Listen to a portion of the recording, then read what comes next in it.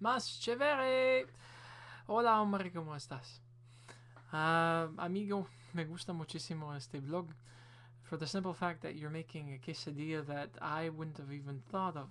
Peanut butter and cheese quesadilla. Okay, the only thing I know that might actually improve it is if you do it on flax-based quesadilla, tortillas.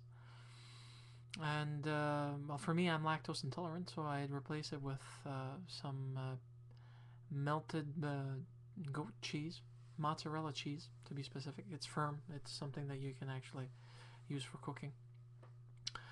And possibly on the outside, add once everything's ready, before you actually slice it into its pieces, you take some apple butter. I'd use apple jelly because I prefer apple jelly for some odd reason. Maybe one teaspoon of apple jelly just to give it that extra sweetness on the outside. And then there you go. You've got yourself an awesome breakfast sandwich. A unique breakfast sandwich, anyways. That said, one that I remember doing was more like a supper thing. It was a quesadilla con champiñones y marmelada de... I can't remember what it is in Spanish. Yeah, cranberries and blackberries mixed in together without sugar.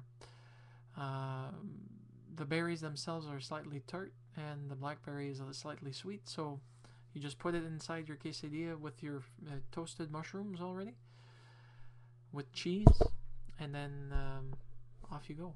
You've got yourself something to actually munch on. It's actually a unique taste, it's similar to yours, except it's with mushrooms and a cranberry jelly, or something similar to it, anyways.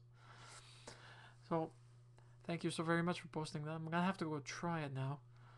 Don't know if I'll like the results, but hey, like you said, don't knock it till you try it. Have a nice one.